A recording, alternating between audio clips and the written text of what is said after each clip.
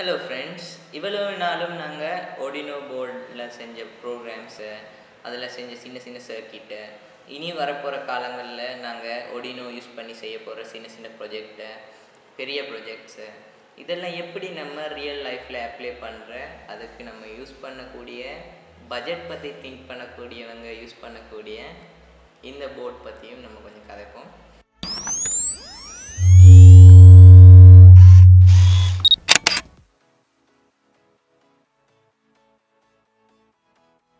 First அவங்க எல்லாருக்கும் தெரியுமாய்க்கும், இவ்வளவு நாளும் நாங்கள் Arduino போர்ட்ஸ் யூஸ் பண்ணி, அதாவது ஊனோ போர்டில் மெகா போர்டை யூஸ் பண்ணி நான் எல்லா வீடியோஸையும் செஞ்சேன்.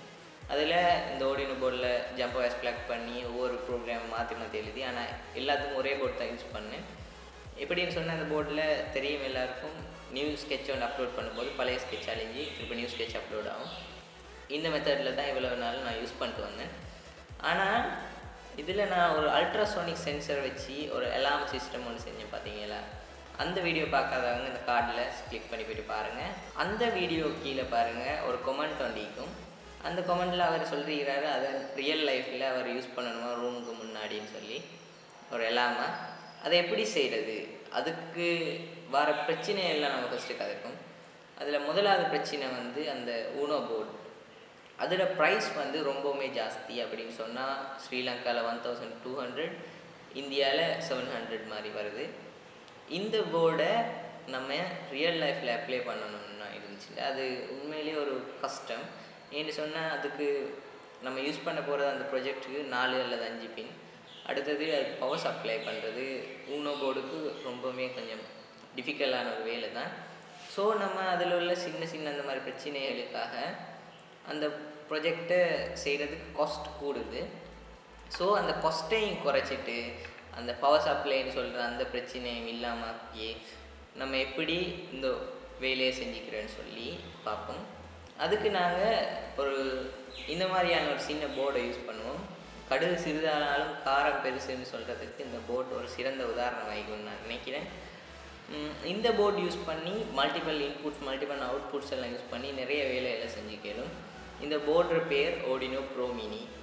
இந்த போர்டு 2 வெர்ஷன் செய்யுது. இதில் சிப் அடிப்படையில், பவர் அடிப்படையில் திருப்ப 2 வெர்ஷனாக பிரியுது. பவர் பிரியும் போதே அதில் ஃப்ரீக்வன்சி லெவல், PWM லெவல் அடிப்படையில் 2 வெர்ஷனாக பிரியுது. அது பற்றின டீட்டெயில்ஸ் இப்போ பாருங்கள். சரி ஃப்ரெண்ட்ஸ், அதில் பார்த்தீங்கன்னா டிஜிட்டல் பின்ஸ் 14 இருக்குது, அனலாக் பின்ஸ் 6 இருக்குது, அதோட PWM பின்ஸ் 6 இருக்குது இதில். ஸோ ஊனோ போர்டும் இதுவும் கிட்டத்தட்ட சமன் தான்.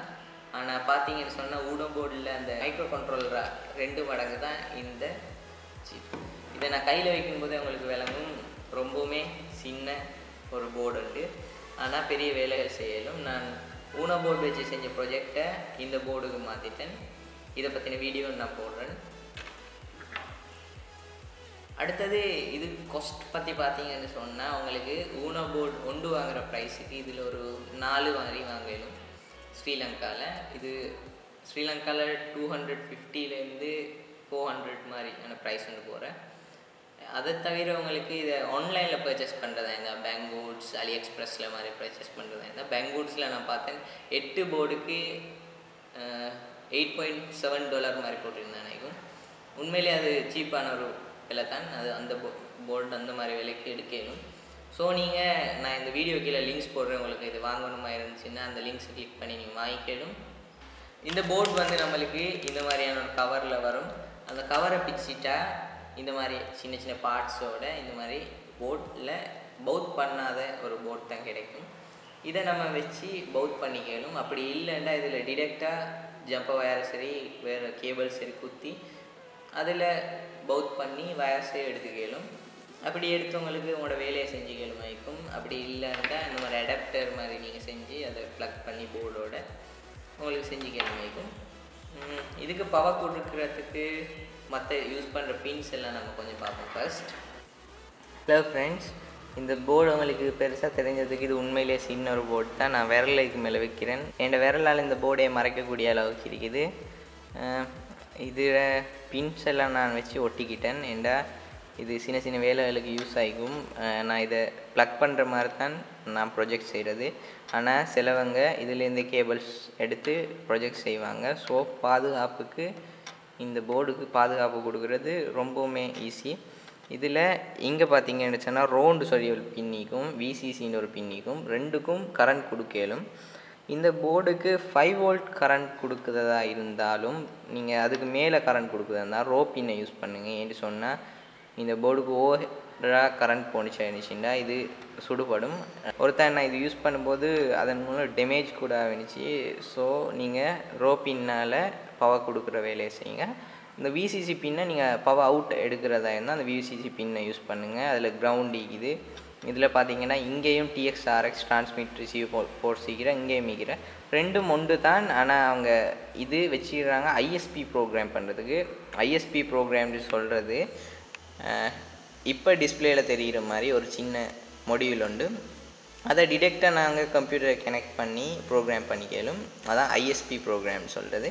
நான் இதை ப்ரோக்ராம் பண்ணிக்கிறதுக்கு Arduino Uno போர்டை யூஸ் பண்ணிக்க போகிறேன். இப்போ உங்களுக்கு விளங்குமாயிக்கும் இவ்வளவு சின்ன போர்டு அடிக்க இருந்தும் Arduino Uno போர்டுன்னு சொல்லி பெரிய போர்டு வந்து தந்திக்கிறாங்கன்னு சொல்லி. இந்த Arduino Uno போர்டில் பார்த்தீங்கன்னு சொன்னால் நான் அந்த Arduino Uno போர்டுக்கு சின்ன கவர் ஒன்று போட்டு வச்சுருக்கேன் பாதுகாப்பு கருதி. இந்த விரலுக்கு கீழே இருக்கிற இடம்தான் கம்ப்யூட்டரில் இருக்கிற கோட்ஸை சீரியலாக மாற்றி இந்த போர்டுக்கு அப்லோட் பண்ணுற துண்டு ப்ரோக்ராமர். இந்த ப்ரோக்ராமர் இந்த போர்டில் இல்லை.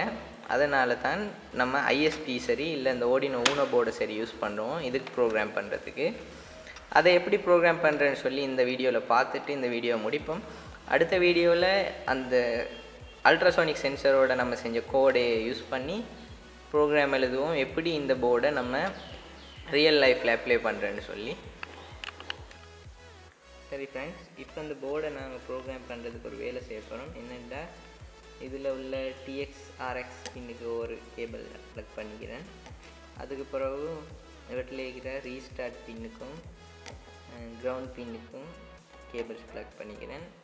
இந்த க்ரீன் கலர் கேபிளை இங்கே இருக்கிற ரோ பின்னுக்கு கேபிள் ப்ளக் பண்ணிக்கிறேன். நான் மறுபடியும் ஞாபகப்படுத்துகிறேன், Arduino போர்டு இந்த ப்ரோ மினி போர்டுக்கு பவர் கொடுக்குறதா இருந்தால் நீங்கள் ரோ பின்னை தவிர வேறொரு பின்னுக்கும் பவர் கொடுக்க வேணாம். இதில் உள்ள அந்த விசிசி பின்னை பவர் அவுட்ஸ் எடுக்கிறது மட்டும் யூஸ் பண்ணுங்கள், பவர் கொடுக்குறதுக்கு ஒரு நாளும் யூஸ் பண்ண வேணாம். இந்த பின்னை நான் கிரவுண்ட் பின்னுக்கு ப்ளக் பண்ணி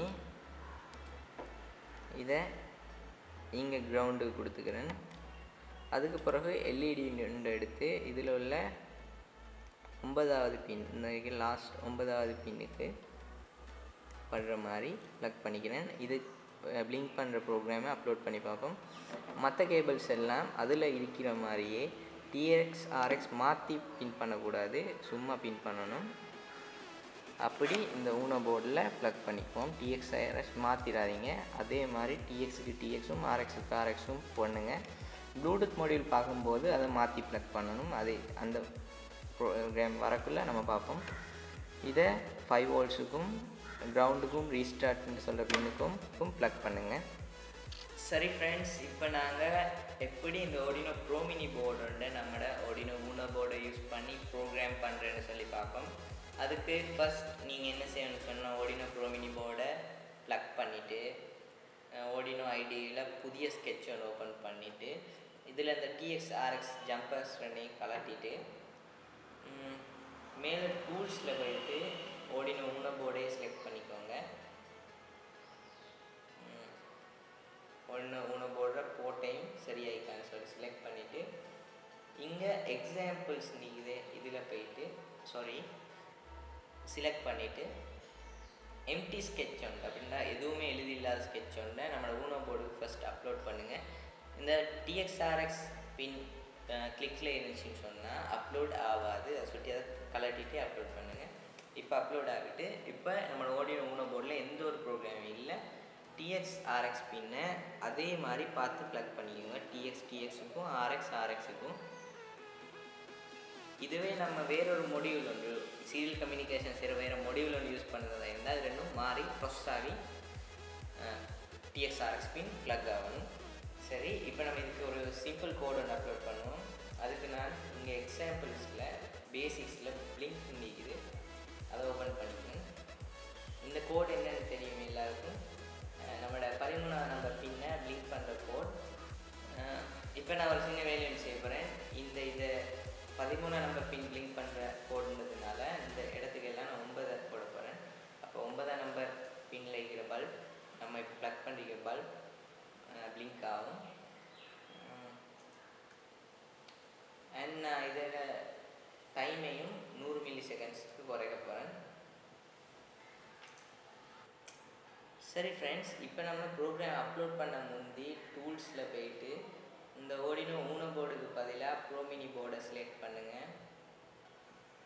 ப்ரோ ப்ரோ மினி இருக்கும், அதை செலக்ட் பண்ணிட்டு திருப்பியும் டூல்ஸில் போயிட்டு உங்களோட போர்டு எந்த 5 வோல்ட் போர்ட் 16 ஹெர்ட்ஸ் அதை நான் கிளிக் பண்ணிக்கோங்க. உங்களோட போர்டு ஏதோ அந்த போர்டை கிளிக் பண்ணிக்கோங்க. பிறகு இந்த போர்ட் வந்து Arduino ஊனோ போர்டு போர்ட்டே தான். இப்போ பார்த்தீங்கன்னு சொன்னால் கோடிங் அப்லோட் ஆகிட்டு இந்த எல்இடி பல்ப் பிளிங்க் ஆகிறது உங்களுக்கு தெரியுமாக்கும். சரி ஃப்ரெண்ட்ஸ், இப்போ நாங்கள் Arduino ஊனோ போர்ட்லேருந்து ப்ரோ மினி போர்டுக்கு எப்படி ப்ரோக்ராம் வந்து அப்லோட் பண்ணி யூஸ் பண்ணுறேன்னு சொல்லி பார்த்துட்டேன். இனி வர வீடியோக்களில் இந்த ப்ரோ மினி போர்டை யூஸ் பண்ணி எப்படி ஒரு ப்ரொஜெக்ட்ஸை நம்மளோட நிரந்தரமாக ஒரு இடத்துல செட் பண்ணுறதுன்னு சொல்லி பார்ப்போம். இதுக்கு பவர் கொடுக்குறது ரொம்பவுமே ஈஸி. உங்களுக்கு பவர் கொடுக்குறதுக்கு லிபோ பேட்டரிஸ் இல்லை ரீசார்ஜபிள் பேட்டரிஸ் இல்லை 9 வோல்ட் பேட்டரிஸ் கூட யூஸ் பண்ணணும், எந்த பிரச்சனையும் இல்லை. அப்படியும் இல்லாட்டி உங்களுக்கு இந்த பழைய ஃபோன் சார்ஜர்ஸ் இல்லை முன்துண்டை கட் பண்ணிவிட்டு அதில் வர 2 கேபிள் ப்ரோக்கும் கிரவுண்டுக்கும் கொடுத்து இதுக்கு பவர் கொடுக்கணும். அதைத்தான் நான் சொன்னேன். இந்த போர்டு எனக்கு ரொம்பவே பிடிச்ச போர்டு. நான் நிறைய இந்த வேலையில் யூஸ் பண்ணுறது இந்த ப்ரோ மினி போர்டை தான். ஸோ நாங்கள் இந்த வீடியோ உங்களுக்கு யூஸ்ஃபுல்லாக இருக்கும்னு நினைக்கிறேன்.